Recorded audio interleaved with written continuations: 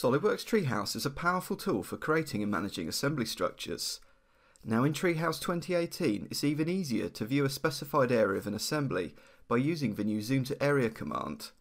Simply drag a rectangle over the area of the assembly you want to enlarge and it's brought into view, making it quick to navigate assembly structures that would otherwise be too large to fit on screen.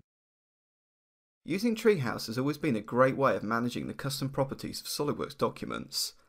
Now in 2018, your assembly structures can be viewed in table form using the new Listview Display option.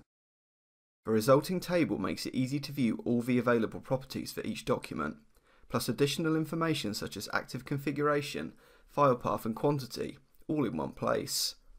At any time, your preferred layout can be created by repositioning columns with a simple drag, and property information can be quickly modified by double-clicking the required cell. When you are finished, any changes that have been made to the table cells are instantly reflected back in the structure view, in this example the quantity value of the shock assembly. Treehouse 2018 introduces some great new options to give you more control when printing your assembly structure.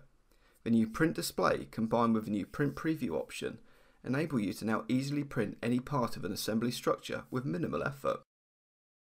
All these great new enhancements in Treehouse 2018 will make you even more productive when managing your assembly structures.